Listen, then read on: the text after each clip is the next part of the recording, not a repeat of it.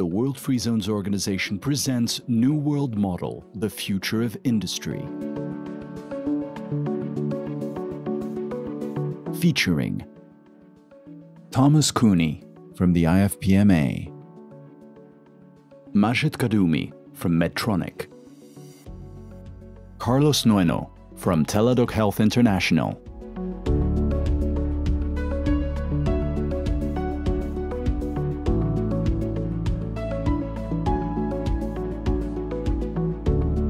Welcome to our virtual discussion on the healthcare sector. The speakers we have interviewed for you have explored the challenges and opportunities facing healthcare providers, pharmaceutical manufacturers, as well as medical technology companies as they explore ways to collaborate and provide solutions to this pandemic threat. The questions cover the evolution of the crisis, the vectors of change observed in the industry, the way in which business models would evolve, and the impact on the global supply chain. Each speaker's full interview is also available on the event site for your viewing pleasure. Be sure to look out for our industry report on the sector, which we will publish shortly after this event. I hope you will obtain valuable intelligence from this panel, along with the other online discussions, interview, and live webinars that this event has to offer. What has changed most radically in the industry during this crisis? I think speed of decision making is really what's shaping industry today. And so adapting to a very unstable environment and being very nimble and very fast. One of the things that will stay with us going forward is the actual design of the patient pathways. This has been interrupted and will stay with us for a very long time. How we design hospitals, how hospitals interact with patients, how technology companies interact with hospitals has to be designed in a way that enables minimal interaction, even post the call, and provides for the ability to support remotely most of the activities, as much as possible out of the activities. I dare to say we started from a strong position because of the success of our industry based on a strong innovation ecosystem with strong protection of intellectual property. We didn't start from square one, from scratch, for example, to develop treatments for COVID-19, although it's something new. We already had a lot of experience in vaccines development. Normally it takes 10 to 15 years to develop a new vaccine. And here we are talking about maybe first COVID-19 vaccines coming up for approval end of this year, may be available at large scale spring, summer next year. This is so fast. Which types of companies have been the most affected? When I compare the supply chains of the pharma industry, innovative pharma industry, for example, with the challenges governments had to provide protective gear, PPEs or masks or respiratory, I must say the pharma industry was probably much better prepared than many governments were for a pandemic. One of the reasons was contingency planning, that big pharma companies always think about what if, and we do need to have more than one factory manufacturing so that we are also not too much dependent on, for example, borders closed, export restrictions, whatever. And by and large, the pharma industry has done rather well. Second, there are businesses that are relying more on face-to-face. And here you see the brick and mortar versus the online. And clearly those that are more relying on face-to-face has suffered. I come from healthcare. Even hospitals have suffered through this COVID-19 as they couldn't do the normal activity. So yes, any company that does business within the hospital setting is impacted. And this is where I think an opportunity arises, is how do you actually expand and continue to keep access with the patients staying outside of the hospital as much as possible, connecting with their stakeholders and healthcare practitioners without the need to come to the hospital. And I guess that's where most biotech companies are thinking of. In what region will the impact be most severe in the short term? Regions that have actually put laws and strictly monitored it around social distancing and other recommended behaviors socially are the regions that will have the least impact out of a potential second wave or a prolonged activity of the virus in their regions. And that's across all the different regions around the world. So you see healthcare becoming more relevant in the US, in Europe, in Asia, and in Latin America. So I think this is one of the sectors that you'll see that has more to win out of this situation. When I think about the next few months or so, my biggest concern is countries where, in low and middle income countries, where you have health systems which are inherently weak, where you do not have a strong infrastructure. Weak health systems are challenged tremendously, and we need to show solidarity with them.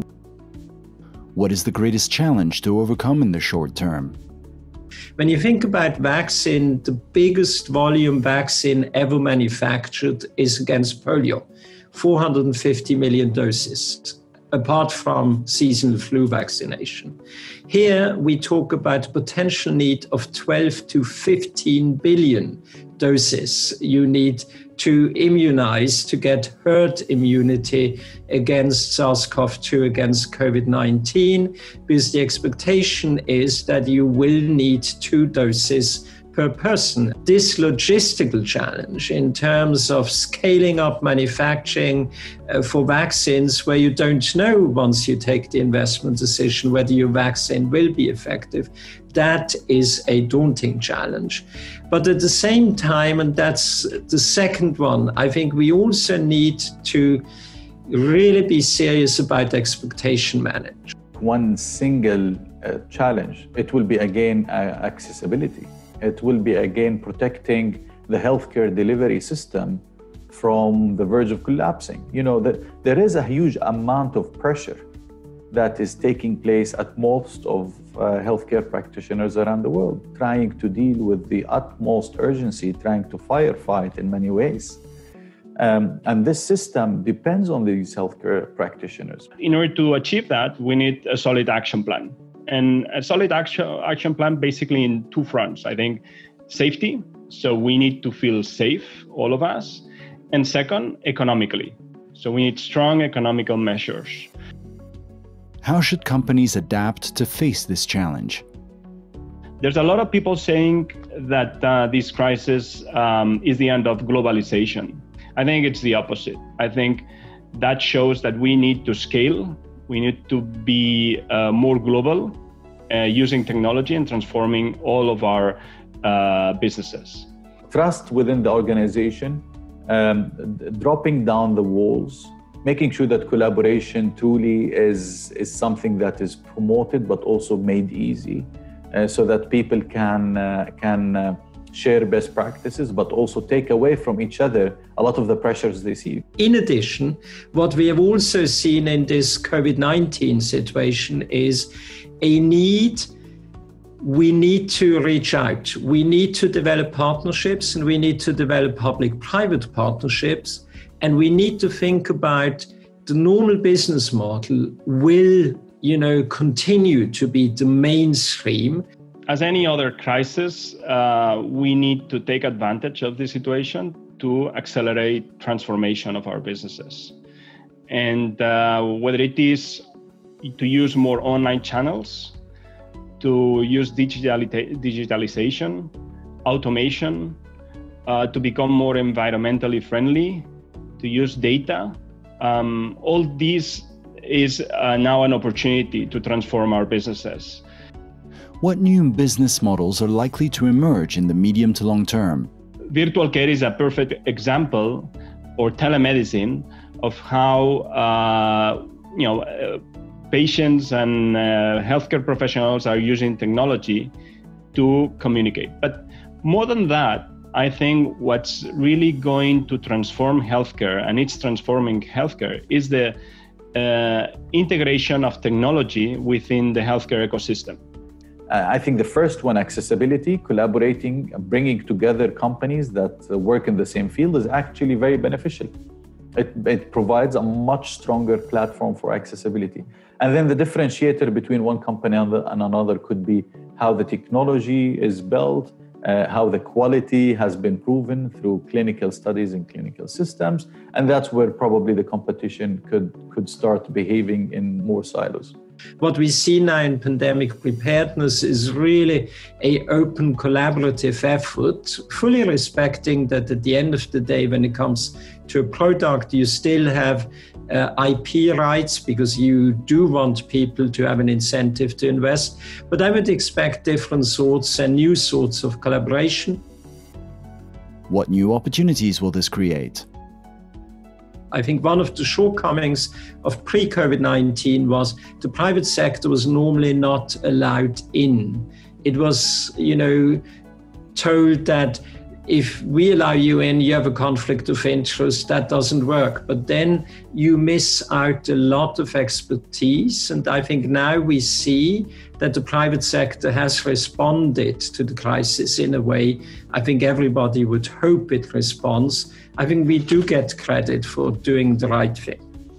So the more companies evolve and bring in technologies that will make it easier to connect remotely, I think that would bring a big impact, which is basically changing and redesigning the patient pathways to include a lot of these virtual technologies in it and embedded, so that the hospital is only needed to really treat the episode as much as possible. Specifically in health, of course, we are seeing, from virtual primary care to teledermatology, to telestroke, robotic surgery, medical devices that are connected, the use of data from medical devices to be able to prevent healthcare.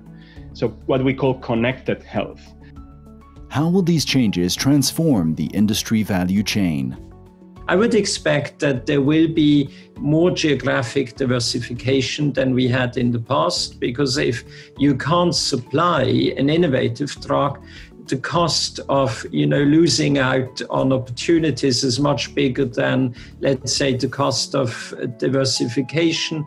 This is I think the main goal now for every healthcare system is to actually be able to connect value or payment to the outcomes of the patient and move away from the patient having to pay for the actual activity regardless of the outcome. That, I think, in the near future is going to have to disappear or be reduced. We are helping patients avoiding a lot of inefficient processes, avoiding a lot of unnecessary movements and delays, and improving healthcare outcomes. So I think this is a perfect example of how a value chain, in this case a global value chain, is transformed by the use of technology, providing a better service to the end customer. For more insights from each of our speakers, please take a look at our exclusive individual in-depth interviews available on our website.